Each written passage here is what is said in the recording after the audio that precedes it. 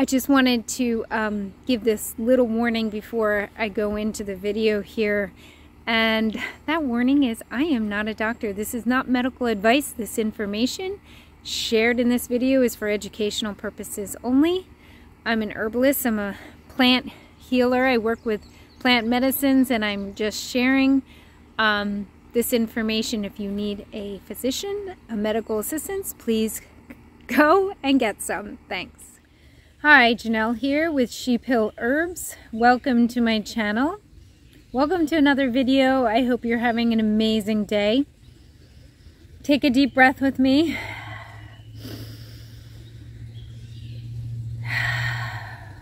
Take a few more deep breaths by yourself.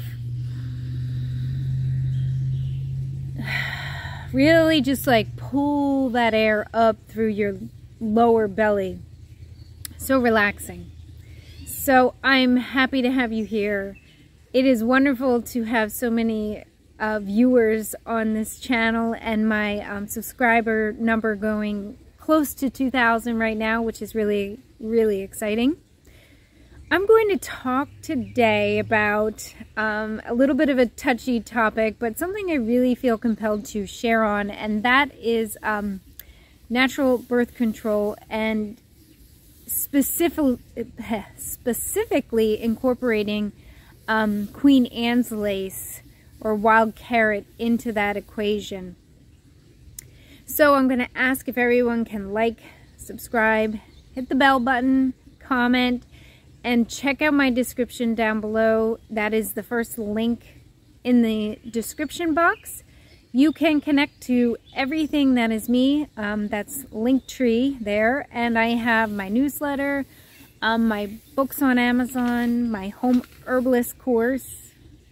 Okay, I just heard it really weird. What sounded like a really weird animal behind me, but I don't know. I don't see anything. My home herbalist course, and I lost my train of thought. Oh, I recommend a number of different places to get herbs, like Mountain Rose Herbs. I do have some things on Etsy, my Etsy, and what I'm going to speak on in this video, I can do special orders. So I really like to work via special order. That is my main way of making medicine for people. Okay, so let's talk about natural birth control.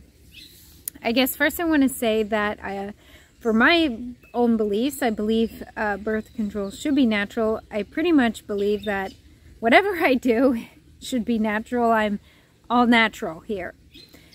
And so a long time ago, before I had kids, I did spend a few years on a birth control pill. I don't know what kind it was or whatever, but I really think it threw my body out of whack.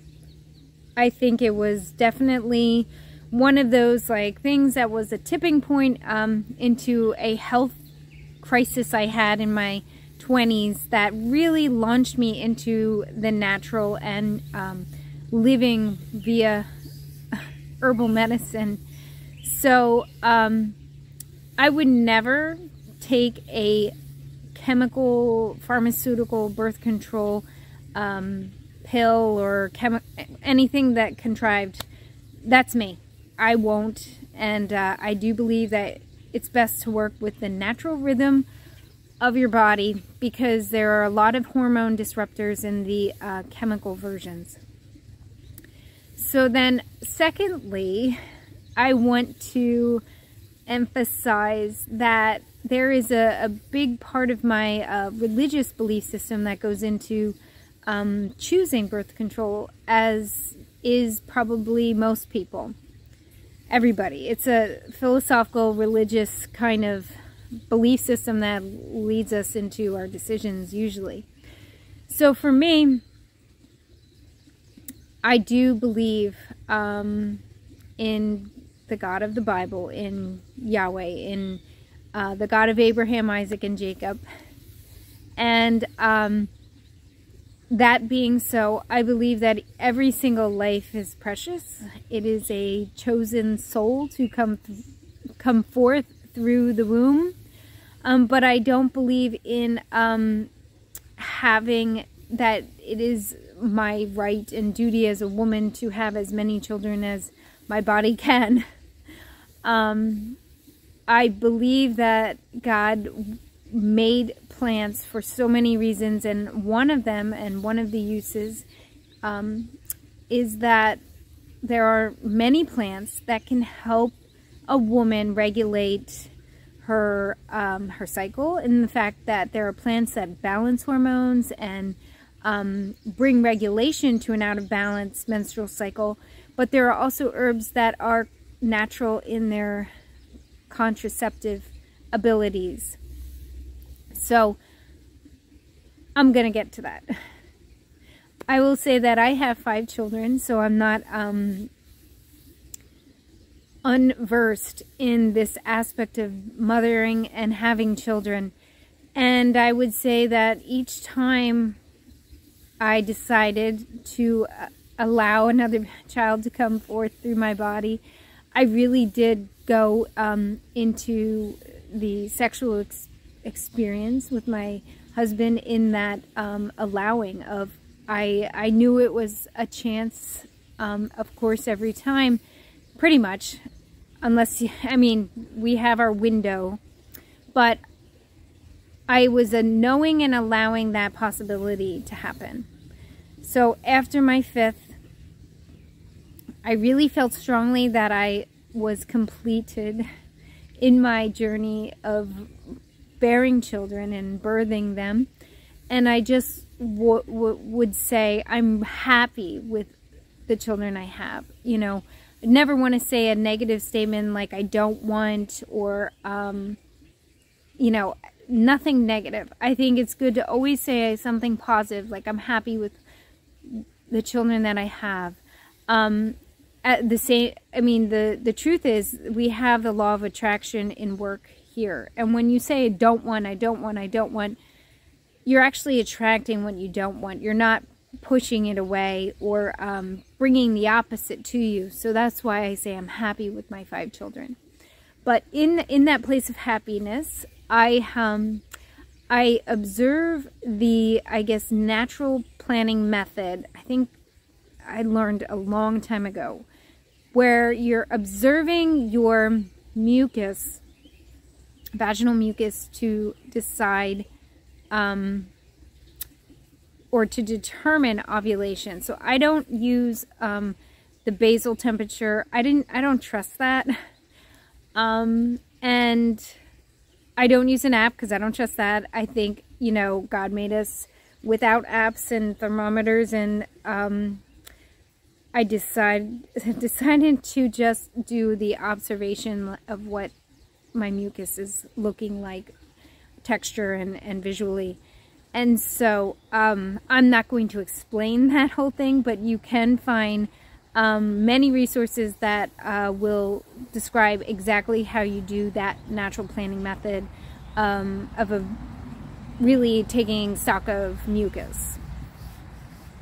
So on top of that, there's many layers of protection, and it's really the thing that I have found very difficult is the free feeling, which I would say the most free feeling I ever have had having sex is pregnant, because I'm already pregnant, and that is the most allowing time I've had ever with my husband, because I was already pregnant. So in trying to be natural and trying to be free and uninhibited, with the knowledge of, you know, I'm happy with the children I have, and I don't want to allow another one in right now. It's a little difficult to have that total freedom. So probably people watching this are wondering, oh, why don't you just get surgery, or why doesn't your husband just get, you know, vasectomy or something? And I also believe that the body really shouldn't be cut. Women, I mean, of course there's emergency things, but I don't really believe you should cut out organs. I don't really even believe you should cut into the body and create a scar, especially an internal scar, because scars disrupt the nervous system. And a weak spot becomes a spot that attracts toxins in the body. So I just don't believe in that either. So all of this brings me to wild carrot seed. And wild carrot seed is Queen Anne's lace, the seeds of the Queen Anne. And I am going to go up to a plant and show you. The seeds are not present right now because it's not time yet. But this flower has these little brown seeds that come, I almost want to say in August. And each year I painstakingly cut them and collect the seeds. Now I've seen people make tincture with the whole flower top, but I just save the seeds and make my tincture from the seeds. And I have made vegetable glycerite tincture, not alcohol. Probably should make alcohol to make it even stronger, but I've used vegetable glycerin, letting it soak for a good 4 weeks to get more strength, agitating the jar every day. So wild carrot, I do have another video on this, and it links to a really good article about the use, how to use, and the history of this plant. But wild carrot, Queen Anne's lace seed, the best description I have is that it makes the uterus slippery. So I don't take wild carrot seed tincture every day at all. You don't want to. It does drop progesterone levels. So I've read that it can bring your period on somewhat earlier, a little bit earlier, and I have had times where maybe my period started 2 days before it was supposed to, and I wondered if it was because of taking the wild carrot seed. But what I do during my times of ovulation, if my husband and I have had sex and it was, if there seemed like a chance of, you know, a whoops or something, I would then take, me personally, I would take, well, maybe I won't say the amount, but 20 to 40 drops right afterwards, and then each day I take 20 to 40 drops for 3 days.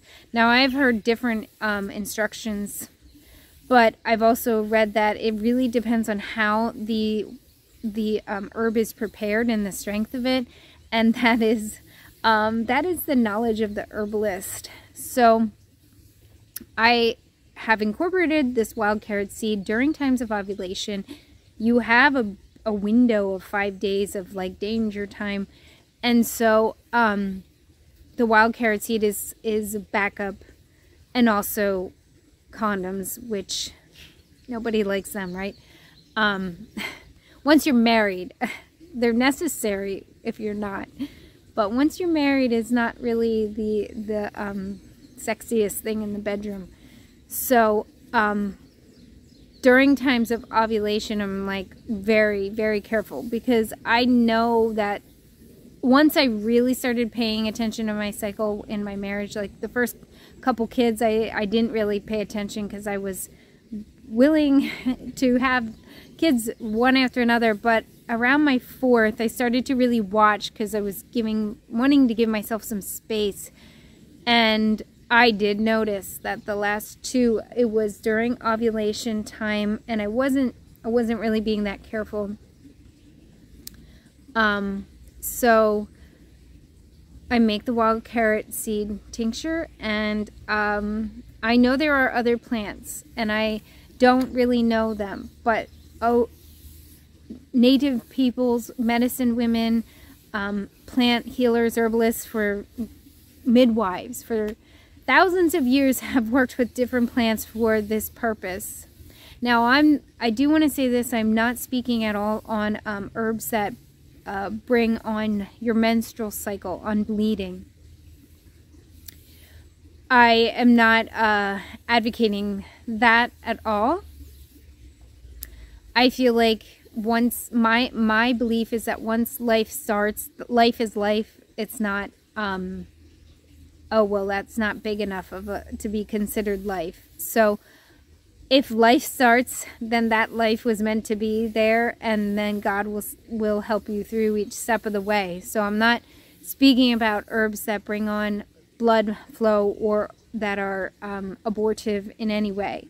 I'm speaking on Queen Anne's lace, wild carrot seed, that is a preventative herb in that it makes the uterus slippery, so to speak, and implantation difficult. So I'm going to take you up to my my Queen Anne's lace and just show you what it looks like right now, as it is in full bloom, but not, the seeds are not present right now. So we're up at my garden at my stunning Queen Anne's lace patch. For some reason this Queen Anne's lace has grown so tall here. It's just so stunning. And let me show you the flower. It's like the umbel flower. It kind of looks like yarrow in a sense. You can see this little dot in the center. The story goes that Queen Anne was sewing lace and she pricked her finger, and the drop of blood went on the flower. Here's another one. Sometimes you don't see the dot. I mean, for the most part, there you go. But sometimes you don't. So yes, this is wild carrot, and the roots do taste like carrot. Here are the leaves. They look a bit like carrot leaves. Simple kind of stem. So the only time I would say to give a warning is this plant can be mistaken with water hemlock. But the hemlock has spots, black or dark spots on the stem. And it is usually in very wet areas, where Queen Anne's lace can thrive in very dry areas. So the seeds are not, it's not seeding yet. It's going to be a while. The last thing I want to share, and maybe this should be the first thing, is I do make this medicine with the Queen Anne's lace seed. And if you would like to get some from me, so it's wild crafted Queen Anne's lace. I use a vegetable glycerin base, and I only share this medicine with people who really have a good heart intention. So if you contact me and really, I will want to talk to you. I will want to talk to you. In fact, most of my plant medicines, when I get messages from people here, I shouldn't say most, all, and this is a little bit more special, but when I get messages on YouTube, I like to have a conversation first. All plant medicines to me are very sacred. This one especially. So really want to have a really good intention, a really good feeling and vibration from the person who is interested in using that medicine. So I hope you enjoyed this video. I hope you come back again soon. And thanks for showing up this time.